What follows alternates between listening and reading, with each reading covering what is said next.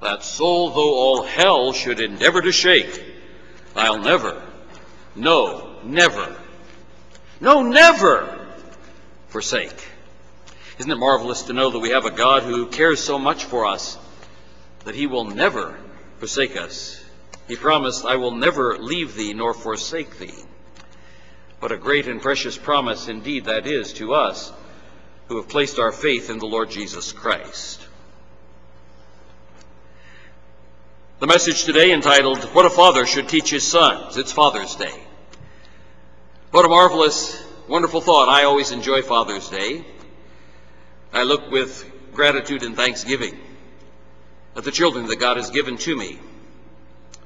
Some have learned the lessons that I have taught. Some are still learning. I wonder if some will ever learn some of the lessons that I've tried to teach. And I suspect that every one of us who are sons or daughters have failed to learn some of the lessons that our parents have tried diligently to teach us. Or perhaps we've learned lessons that they should not have taught us. We'll be talking about some of those today. Things where fathers have failed to teach the correct things. They have taught instead the ways of the world instead of teaching the ways of God. Now, obviously, we cannot cover the entire book of Proverbs today, which is designed, as we read just a few moments ago, My son, hear the instruction of thy father, and forsake not the law of thy mother, for they shall be an ornament of grace unto thy head, and chains about thy neck. The ornament of grace is it will make you beautiful in the sight of God.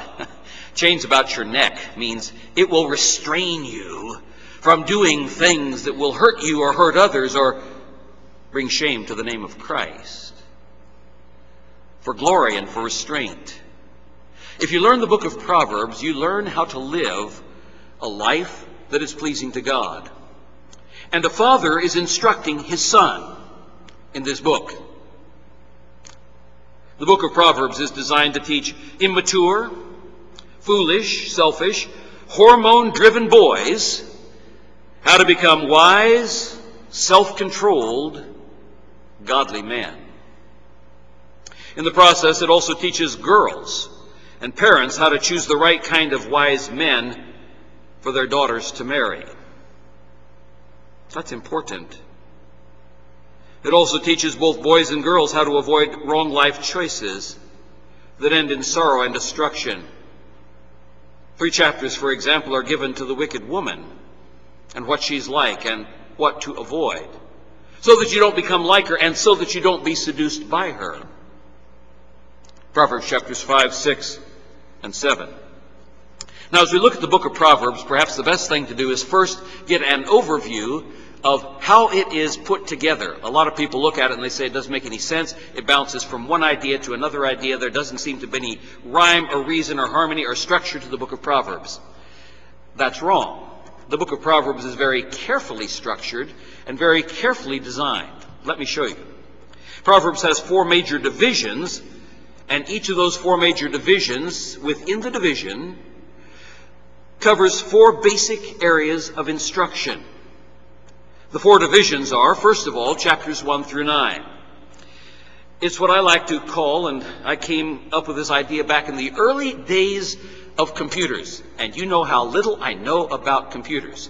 So those of you who are technical geeks, please forgive my ignorance in the way in which I compare this to those old gigantic computers, like the IBM computers that filled entire rooms and couldn't do what your laptop does today.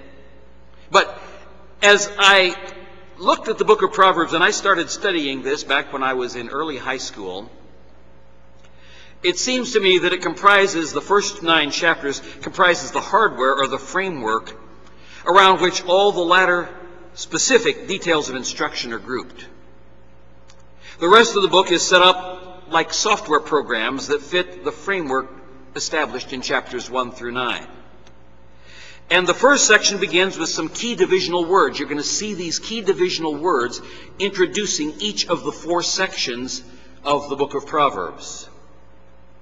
Proverbs 1:1, the Proverbs of Solomon, the son of David, king of Israel. He tells you the Proverbs of Solomon. That is a phrase that's going to break up the book into some sections. We'll see that in just a second. The second major division of the book of Proverbs is chapters 10 through 24. These are specific proverbs given by Solomon, some of which Solomon learned from David, and he says so as you go through. So David was really the first one to start teaching these principles to Solomon. Solomon is the wise son who codified everything, but many of these proverbs were taught to Solomon by David, and we'll discover that some of the proverbs were also taught to Solomon by Bathsheba, Solomon's mother. But we find chapters 10 through 24, the general overview is given in chapters 1 through 9. Now specific details follow in chapter 10 for 24 for specific life situations. When you get into this situation, what do you do? When you get into that situation, what do you do? What's the right response to that particular life situation? That's what you have in these chapters 10 through 24. We're put on notice that chapter 10 begins the specific individual proverbs, again in verse 1, by the same divisional words that started chapter 1 and the first division. Proverbs 10:1 says, the Proverbs of Solomon. A wise son maketh a glad father, but a foolish son is the heaviness of his mother. That brings us to the third division of the book of Proverbs, which is chapters 25 through 30. Chapters 25 through 30 is the third major division of the book of Proverbs. These are proverbs that were taken. Now listen carefully. Did you know that Proverbs and Ecclesiastes were not the only books that Solomon wrote? We find that out in Proverbs chapter 25, verse 1. These proverbs were taken from the judicial, administrative, and other writings of Solomon that were culled out of Solomon's writings in the days of Hezekiah. That section also specifically separates these verses out by its opening verse, Proverbs 25:1. These are also proverbs of Solomon, which the men of Hezekiah, king of Judah, copied out. They didn't copy them from former chapters. They copied them out of other things. Solomon was a king. Solomon worked probably a 16 or 18-hour day every day. And he was having court matters going on, and he was having all kinds of other international matters going on. And he was certainly having a lot of weddings going on. He had put down a whole lot of stuff. And the men of Hezekiah sat down and went through it. When you look at the ancient libraries of the ancient world, and some of them are still extant, where there are thousands and thousands and thousands of clay tablets of all the things that were going on, Hezekiah said, you know, Solomon was a wise king. We need to go through all of the stuff that we have still extant from Solomon's reign, and we need to find his wisdom there and put it all together. It says so in chapter 25, verse 1. These are the Proverbs of Solomon, which the men of Hezekiah, king of Judah, copied out. That brings us to the fourth and final division of the book of Proverbs, which is chapter 31. It's a fascinating chapter. It is the capstone chapter of wisdom for the book,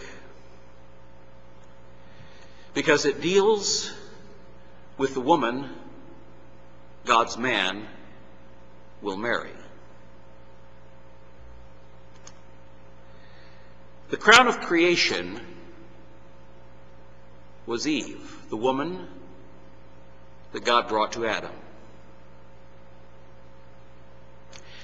She's the one that made him complete. Oh yes, we know about the fall. But there was not another creature that was fit for Adam. So all through the book of Proverbs, he's dropped some hints about what a godly woman will be like. And he's given you massive sections about what the ungodly woman is like. Well, we get to chapter 31, and we discover the woman a man marries makes all the difference in whether or not his life will be a success in the eyes of God. This chapter is God's teaching about the godly woman that Solomon learned from his mother Bathsheba. But Bathsheba is not the example, although she was an extremely wise woman, being the daughter of Ahithophel, who was David's wisest counselor, granddaughter, prior to his adultery with Bathsheba. Bathsheba was an adulteress, but she was Solomon's mother. Instead, Bathsheba principally used Solomon's great-grandmother, Ruth, as the example of the godly woman. This final section is introduced at the end of chapter 30 by some what have been called enigmatic and prophetic words about the Word of God, both the written Word and the living Word. That's what sort of separates chapter 31 off from the rest of the book of Proverbs. But this section also has an official introduction that is strikingly different than the other three sections. Chapter 31, verse 1. The words of King Lemuel, the prophecy that his mother taught him. All the rest of those divisions said the Proverbs of Solomon. The words of King Lemuel, he uses a name of endearment here, a name that his mom called him by. And these are not things that David taught him. These are not things that he came up with on his own. They're things that his mother taught him. Notice also, here the words are called a prophecy, not a set of proverbs like in the other three divisions. Prophetically, this section tells you in advance what kind of life a man will have who marries the right kind of woman. It prophetically tells you what kind of life a man will have who marries the right kind of woman, in contrast to the man who marries the wrong kind of woman, warned against in all the rest of the book of Proverbs. Most men are attracted to a woman by their hormones, not by their spirit. It's sad that that's the way men are made. And if that's what attracts you to a woman, you're done for, guys. And all the way through the book of Proverbs, God speaking through David and Solomon and Bathsheba, giving illustrations, tells you what will it be like for the man who marries the wrong kind of woman. What will it be like for the man who marries the right kind of woman? And so we have in the fourth and final division of the book of Proverbs really the capstone to all of the rest of the principles that we find in the book of Proverbs, because the wife will either support the principles of the Word of God and encourage her husband in that way, or else she will deny and attack him and undercut him and undermine him and frazzle him to death into violation of those principles. Solomon was wise. He knew that. He himself had many wicked women for wives, and it says they turned his heart from serving the Lord, and he ended up sacrificing his own children by those wives to pagan gods. We'll read that verse in just a little bit. He's telling you what he knows from experience. He's explaining what kind of woman you want to avoid. And so, girls, if you want to be the kind of woman that a godly man will want to marry, learn what the godly man has to avoid and flee from that yourself. And become like the woman that God describes in the book of Proverbs. It's a father teaching a son, but it's applicable both to boys and girls as they learn what God has to say on that most intimate of all human relationships, which affects every other area of life. It does. So those are the four major divisions of the book of Proverbs. Now within those four divisions, there are four basic areas of instruction and application. Four divisions, four areas of instruction and application. And by the way, note very well that there's a difference between knowledge and wisdom. As you go through the book of Proverbs, it talks sometimes about knowledge, and sometimes it talks about wisdom. The accumulation of knowledge is a presupposition for all four of those different areas of instruction. It assumes that you've done your homework. It assumes that you have gathered the information so that you have something to work with. God does not work in a vacuum. He does not give you new special revelation, a bolt out of the blue. He expects you to know the content so that then he can take the content and show you how to apply the content to specific life situations. Wisdom deals with the application of facts. Knowledge deals with facts, but wisdom deals with the application of facts. In other words, Solomon assumes, through most of the book, that the boy, his son, has done his homework and has learned the facts. But raw facts are not the key issue in Proverbs. Even an idiot and a fool can know raw facts. And he talks about some of the fools who know the facts, but they don't know what to do with the facts. Proverbs assumes that the young man will have learned the facts. Facts are the stuff of which knowledge is composed. But the question in Proverbs is, how do you interpret, how do you use, and how do you apply the facts to real-life situations? That's wisdom. That's what Solomon is trying to impart to his son. That's what a father should be imparting to both his sons and his daughters, is wisdom. Even the wisest man on earth, who was Solomon, can have a fool for a son who has failed to learn what his father taught him. Those of you who know the history of Israel know that the man who followed Solomon on the throne was Rehoboam. Rehoboam was Solomon's son. Solomon had some wiser sons than Rehoboam, but you see, because of what Solomon had done with his multiple wives, God specifically cursed him by telling him, I won't jerk the kingdom out of your hand, but I'm going to take it away during your son's reign. And a servant of yours is going to become king and take some of the tribes with him, and that was Jeroboam the first. One of Solomon's servants, a diligent man. And he got the 10 northern tribes to follow him, and they established the kingdom of Israel, and the 2 southern tribes, Judah and Benjamin, stayed with Rehoboam, and that was called Judah. And so you have the period of the divided kingdom with the 10 northern tribes and the 2 southern tribes in 2 different kingdoms going on, and that northern group never had a good king. All those kings turned away from God. Southern kingdom had a few good kings, and so they lasted a little longer. Northern kingdom was taken into captivity in 722 by Sennacherib, king of Assyria. But Sennacherib attacked Jerusalem, and the angel of the Lord killed 186,000 of them overnight. That was during the days of Isaiah, because the general had mocked the God of Israel. So God said, I'll teach him a lesson. Sennacherib went home, and while he was bowing before his own God Nisroch in his own temple in his own town, 2 of his sons, Adrammelech and Sharezer, killed him in front of his own God. That God couldn't take care of him. But finally, Judah also had its fall. 605 BC, 597 BC, and 586 BC. 3 times Nebuchadnezzar sacked the city of Jerusalem. Yes, a wise man can have a fool for a son. One who does not learn what his father tried to teach. Just being a wise man does not guarantee that your children will learn what they are supposed to learn.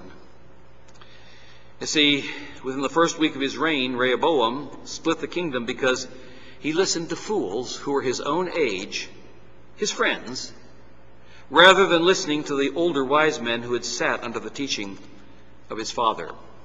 So the 4 basic areas of instruction in wisdom are laid out in Proverbs 1:3. Notice the 3 things, that 3 of these deal with areas specifically related to leadership, to law, and to principles of ruling, as well as general areas of life. You can apply them in general areas, but 3 of the 4 deal with what it means to be a king, what it means to be a ruler, what it means to be a lawgiver. A man who understands these areas will be a divinely qualified leader in every sphere of authority, in the family, in the church, at work, and in government. These principles are contrary, by the way, to the principles of the world. Proverbs 1:3, here they are. To receive the instruction of wisdom, justice, that's law, judgment, that is a king's responsibility when he makes decisions, and equity, which is not playing favorites. Wisdom, justice, judgment, and equity. Wisdom, learning to apply God's divine perspective to the facts to get God's results on life issues. Justice, learning to apply God's standard of righteousness to every fact pattern. God is not fair, God is righteous. God is not fair, God is just. That's what justice is all about. Judgment, learning how to see past the smoke screens that people put up. Have you ever been in a conversation and you knew the person was trying to deceive you? Have you ever been there? You sensed that something wasn't quite right in what they were telling you. Judgment is learning how to see past those smoke screens that people put up so that you can understand the real facts in every case and be able to tell right from wrong. Equity. That means to apply equal standards to every person in every situation of life so that you don't end up playing favorites and cutting deals for people you like while coming down hard on the people you don't like. That's what Proverbs is involved with. Here's a young man that Solomon is trying to train for leadership. Every father wants to train his sons to go farther than he has gone. Every father wants to train his daughters to do better than he. That brings us to the third thing for the book of Proverbs. The book of Proverbs has at least 21 different areas of life. That's 3 times 7, rather interesting, to which those 4 areas of instruction are laid out. 21 different areas of life to which these 4 areas of instruction are laid out. When a young man learns God's ways in these areas, he is well on his way to maturity, proper leadership in the home, proper leadership in the church, proper leadership at work, proper leadership in society. And when a young man really learns those things, he's ready for marriage and fulfilling God's goals for his life. Not his goals, God's goals for his life. Now, obviously, we can't cover everything, but perhaps we can give a brief overview to show that a father has a huge job to pass all of his wisdom to the next generation. And fathers who fail to do that mean that the next generation, and I think we're living in one of those generations, when fathers fail to pass these 21 different areas of life, God's wisdom in those areas, when they fail to do that, it's a generation that collapses and the nation collapses. The principal 21 different areas of life covered by wisdom in this father-to-son talk include, number 1, friends, right and wrong. Areas of danger that alert you to the type of friends that they are and why you need to avoid them. That's number 1. Number 2, wise use of money. God's principles versus worldly principles. Number 3, the wise use of material goods and resources for eternal purposes. Number 4, integrity. These are the 21 different categories that he deals with lots of different illustrations. Integrity, which covers honesty, truthfulness, reliability, strength against compromise, and so on. Number 5, knowing and doing God's will. In other words, how to have a right relationship with God. If you don't teach that to your kids, you're in trouble, and they're in really big trouble. How to know and do the will of God. I won't spend a lot of time on that today because I have done a whole series on how to know the will of God. Number 6, the wise use of skills that God has given you. The wise use of skills that God has given you. There are a lot of verses in the book of Proverbs that cover issues related to diligent work. What are you supposed to do with the talent God has given you? Number 7, major area in the book of Proverbs, the wise use of time. The wise use of time. Number 8, major area of life, control of the tongue. A lot of details about the control of the tongue in the book of Proverbs. Number 9, accountability versus excuse making. I am so tired of excuse makers, people who give excuses for this and that and the other thing. The book of Proverbs says, you're supposed to communicate to your children the ability and the courage to say, I was wrong, I'm not going to make an excuse, I didn't fulfill the obligation or the responsibility that I was supposed to have, I'll try to do better. And I'll go back and do what I was supposed to do and didn't get it done. Accountability versus excuse making. Number 10, life perspective, or what we call today a worldview. A father is supposed to communicate to his children a Christian worldview. We are so inundated by the media today that we have almost totally forgotten what it means to have a Christian worldview. That's the job of a father, to teach his children a Christian worldview. You can go into most churches today and nobody has the foggiest idea of what it means to have a Christian worldview. That's Proverbs. The worldview is helping you to understand what is important from God's viewpoint and what is valuable from God's viewpoint and what is not important and what is not valuable. Where's your focus? Father's supposed to teach his children that. And then the 7 deadly sins. We've covered each one of these individually, so I'll not spend a lot of time on it today. But there are 7 key categories of sins that Solomon deals with in the book of Proverbs. Pride versus humility, greed versus generosity, anger versus forgiveness, sloth versus diligence, envy versus kindness, gluttony versus self-control, and lust versus love. That's Numbers 11 through 17 of these 21 things. Lust versus love, that's the passage that's the one he spends really a lot of time on. The issues of sex and evil women and good women and how to choose a wife and marriage and moral purity. He spends a lot of time on that. Young people, don't skip those sections. It tells you how your relationship is supposed to be while you're single.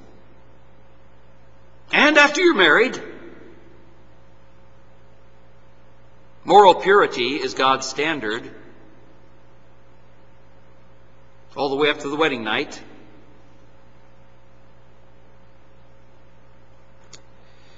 Number 18, attitudes and motives, both good and bad. There are many of them dealt with in Proverbs. We can't cover them all today, but I'm at least listing it for you. Number 19, fools.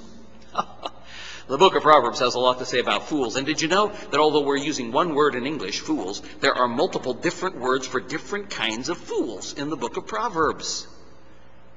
Oh, yes, God looks down and he categorizes fools. Number 20, personal self-control in all situations. There are many of those listed in the book of Proverbs. For example, alcohol. And by extension, for us today, that would include alcohol and drugs. Number 21, leadership character qualities. A lot is said about leadership character qualities. Spiritual gifts, natural talents, alertness to opportunities, decisive action, and so on. That all falls under that category 21. So I think it should be self-evident that a man must know these things before he can teach these things to his sons and to his daughters as he trains them for the kind of man that they will want to marry, the kind of man that they should avoid at all costs. How do they make decisions and differences? Because a girl usually functions on the basis of her heart. The father needs to train her to say, look, when you see this kind of a guy coming, you need to flee because your heart may fall in love with him. He may be, tall, dark, and handsome, and strong, and muscular, and, wear some kind of special cologne that you really, really like. You've got to teach your girls. You've got to teach your girls. Because a man will move in under your radar if you're not careful. Happened to me.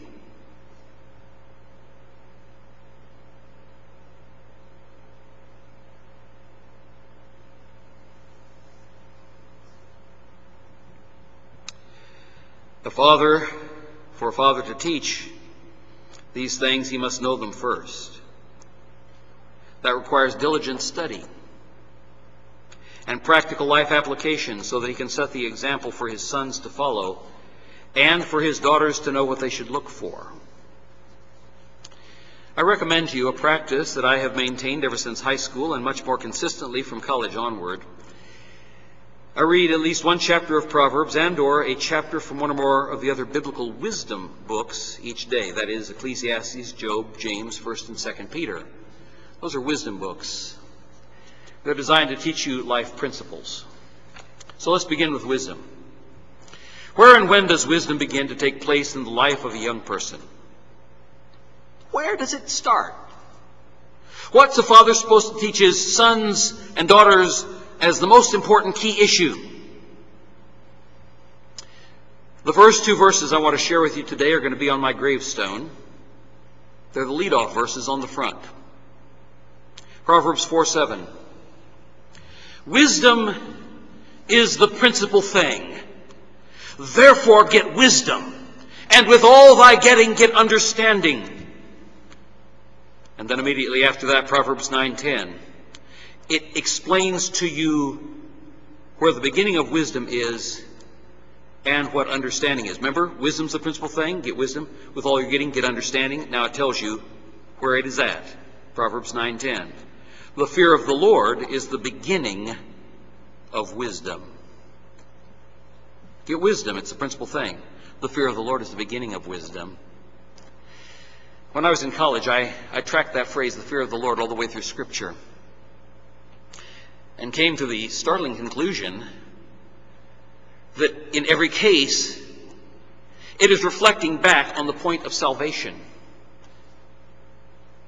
There is no wisdom outside of salvation. Worldly wisdom, yes, but God's wisdom, no. The fear of the Lord is the beginning of wisdom. You cannot get God's kind of wisdom. You can know facts, but you don't have wisdom. You can learn Bible verses, but you don't have wisdom until you start with the fear of the Lord. Because the fear of the Lord is the beginning of wisdom. And then the last half of verse 10, and the knowledge of the holy is understanding. Remember it said, wisdom's the principal thing, get wisdom. With all thy getting, get understanding. Then it tells you the knowledge of the holy is understanding. Of all the things that you can accumulate on earth, wisdom is the most important and valuable of them. Let me read you just the next verse. This is not on my gravestone, but it's a good verse. Verse 11. For by me, that is by wisdom, thy days shall be multiplied, and the years of thy life shall be increased. You want to live a long life? You don't want to die as a young person? You want to live a long life? For by me, wisdom, thy days shall be multiplied, and the years of thy life shall be increased. So of all the things that you can accumulate on earth, wisdom is the most important. Wisdom is the most valuable of all of them. In fact, it's the foundation for accumulating all the other forms of earthly wealth. But more importantly, it's the foundation for accumulating heavenly treasure as well. You can gain earthly treasure and not get any heavenly treasure. And you can have no earthly treasure, but have great riches laid up in heaven. Which would you prefer if you had a choice of one or the other? Also notice there is no wisdom if it does not start first with the fear of the Lord. Did you also notice that wisdom is firmly linked to understanding, and that there is no real understanding without the knowledge of the holy? In other words, knowing God, fearing God, and understanding holiness and godly living is the foundation for all the rest of wisdom laid out in the book of Proverbs. And, by the way, in the rest of the Bible for that matter. And that wonderful promise of verse 11, for by me thy days shall be multiplied, and the years of thy life shall be increased.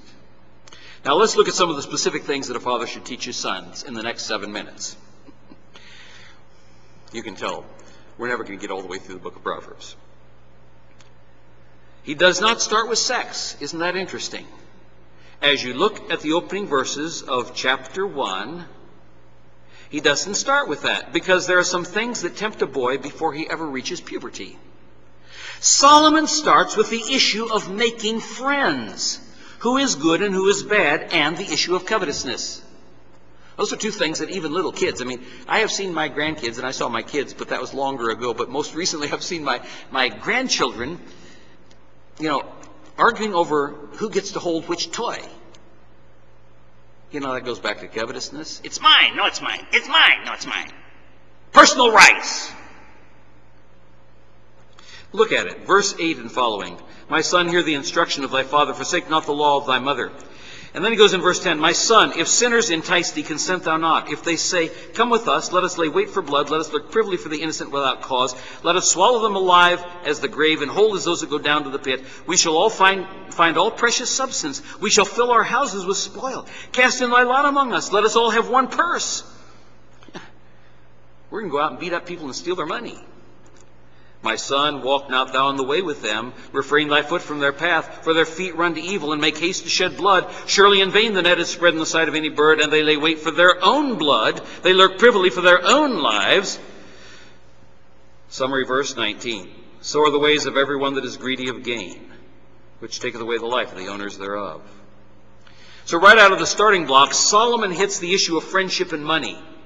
He has a great deal to say more on both of those subjects, but that's where he first draws the attention of his son. Wrong friends cause you to set the wrong goals in life, focusing on the temporal instead of on the eternal.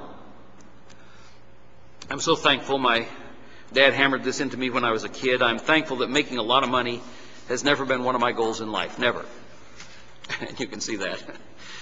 Solomon was the wisest, but he was also the wealthiest king of Israel, because he applied the principles that he teaches in Proverbs to real life. But wealth was not his focus.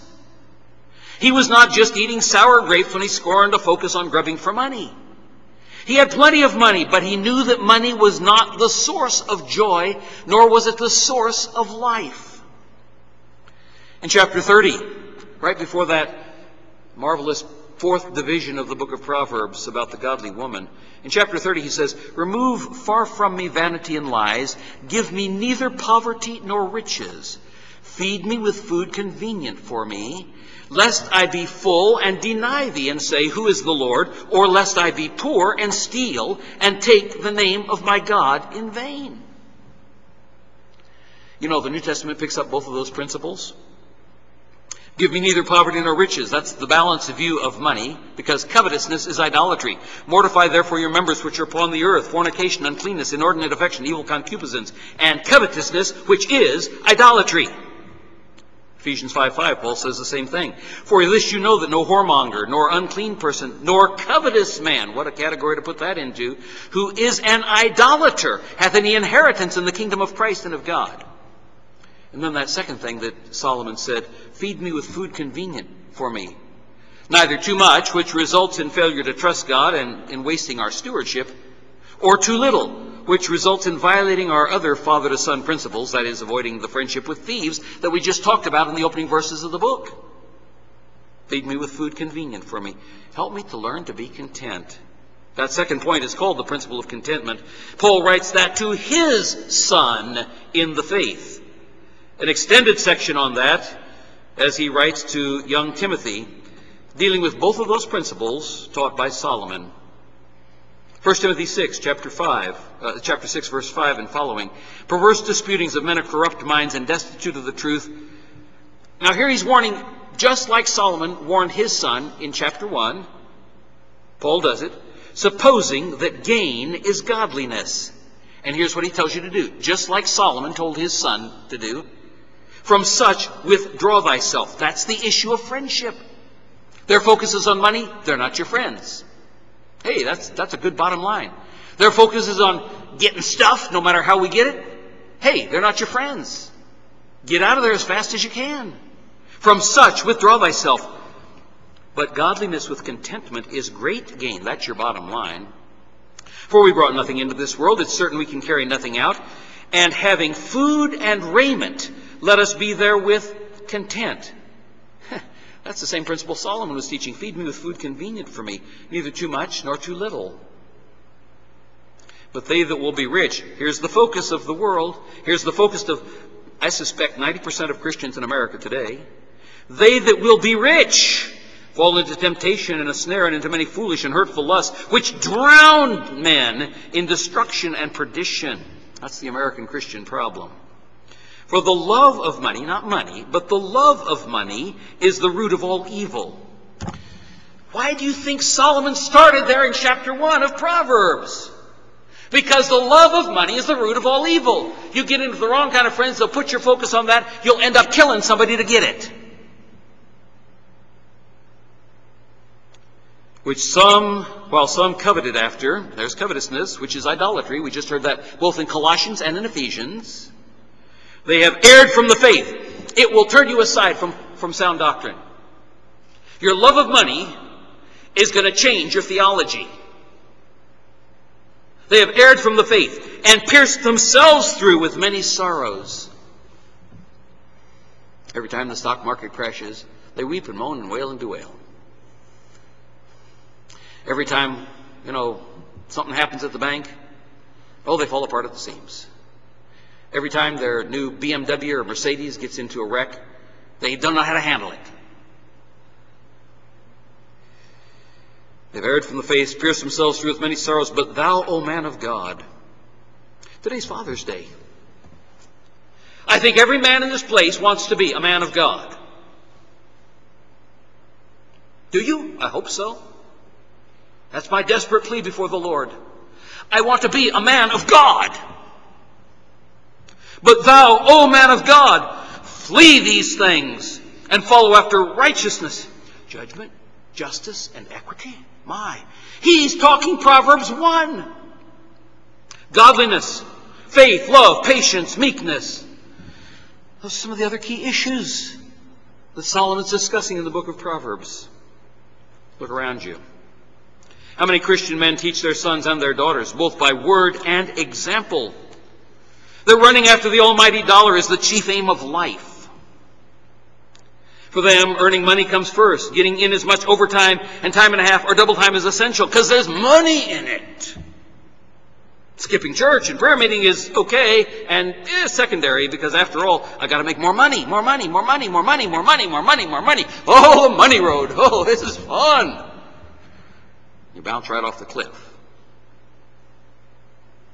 American society and Christians in America are focused on getting as much money as possible, as quickly as possible, regardless of the means, regardless of who you have to trample on to get it.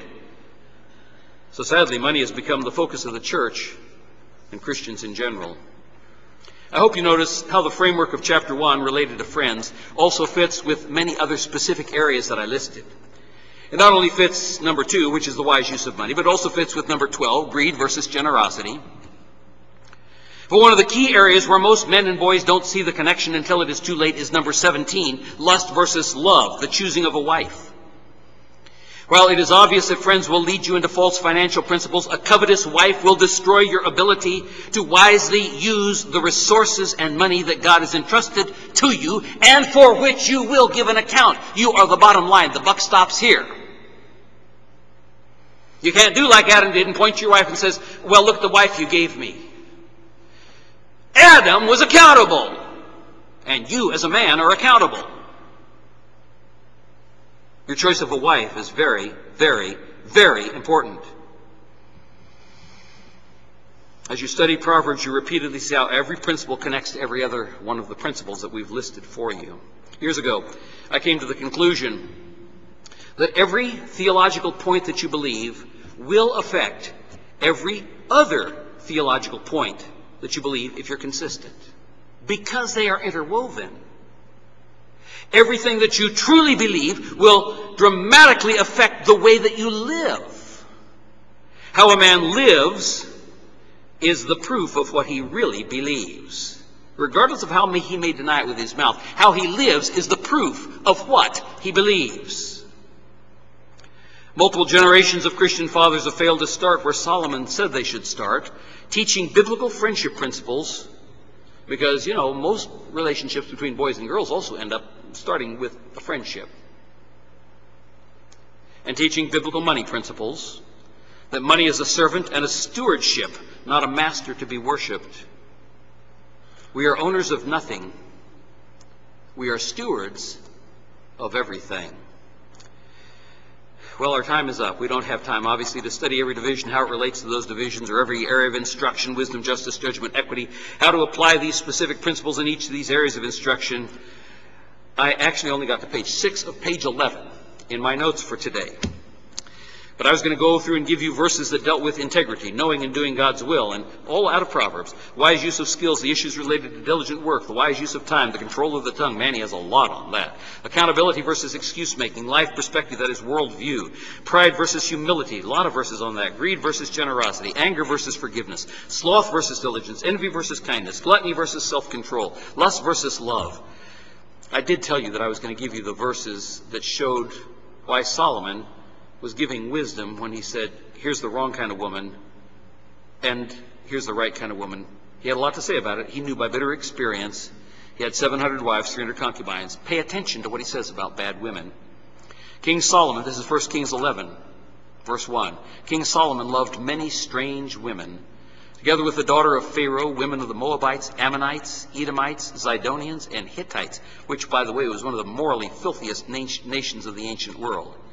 Of the nations concerning which the Lord said unto the children of Israel, you shall not go into them, neither shall they come in unto you, for surely they will turn away your heart after their gods. Solomon clave unto these in love. He had 700 wives, princesses.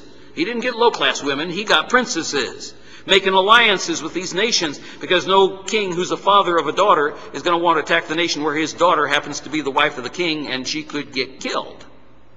And 300 concubines, and his wives turned away his heart. And it goes on as you go all the way down through verse 11.